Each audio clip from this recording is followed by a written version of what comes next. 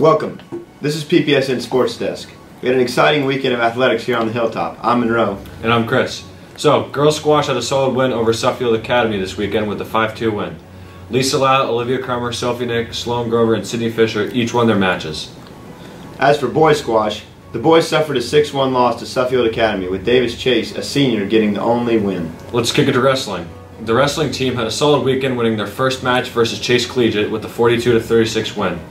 And then they lost to Hopkins School in Salisbury. The wrestler of the weekend goes to Matt Baldwin for his consistent effort in all 3 matches. Girls varsity basketball also suffered a tough loss. We now send it to Chris Suter, who stopped by the game. Mr. Berg, the assistant coach of girls varsity basketball. Mr. Berg, how you doing? Good. How you doing, Chris? Alright, so I got some questions for you.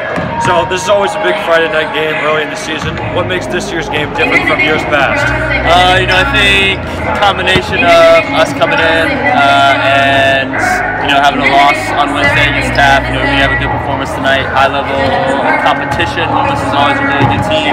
We beat them at home 2 years ago. We lost at their place last night, so there's a little bit of a grudge match, which makes it important. Yeah. All right. And then, are there any players on Loomis we should be worried about? They put up 85 points in their game on Wednesday versus Westminster, so they can score the basketball. Everybody on their team scored in that game, so we're going to have to play pretty good defense. We're trying to implement a new pack line defensive system, similar to the boys. Hopefully it works out for us on tonight. All right, thank you. Thanks, guys. The team looks to rebound at their holiday tournament this weekend.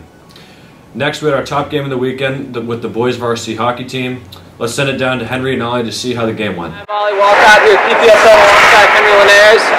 Boys hockey was Worcester in about 20 minutes. The puck drop. We're here with assistant coach Greg Osborne.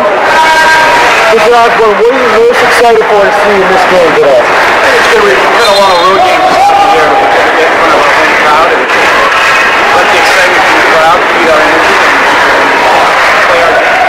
It's chilly out here, but there's going to be a ton of fans here. It's going to be crazy. It's going to be the craziest moment of the game.